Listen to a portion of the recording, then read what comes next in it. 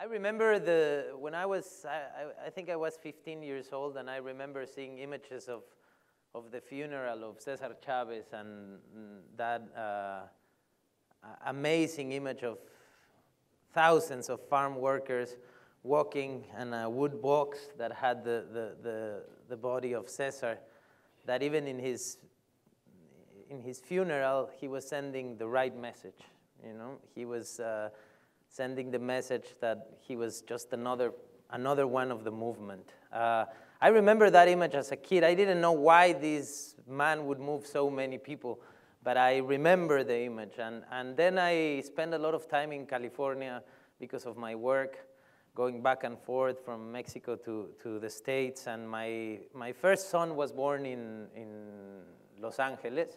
He's a Mexican-American. Suddenly I realized I had a Mexican-American in my family. And I have to say that the border has created a big distance between the Mexicans and the Mexican-Americans. As communities, we don't share stories.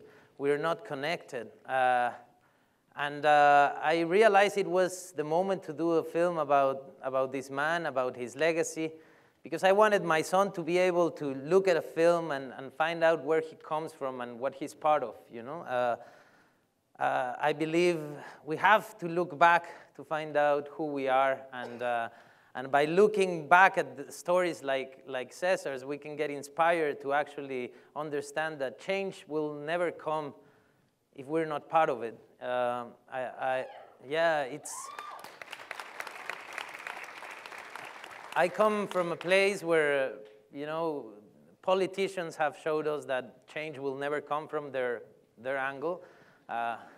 We were in Harvard recently, where our politicians go to give lessons to young kids about stuff they didn't do. And I so wanted it to send the message of, if we fight indifference, things can happen, you know? It's by telling personal stories, as this movement showed us, that we can engage with people. I did the film because I thought there was an amazing message behind the boycott, you know? Instead of using violence and attacking straight at a machine that is oppressing us, if you go around and talk to consumers, it's at the end mothers talking to mothers, parents talking to parents, and people don't want to do wrong, don't want to hurt you. But it's indifference, it's ignorance many times what stops them from doing the right thing.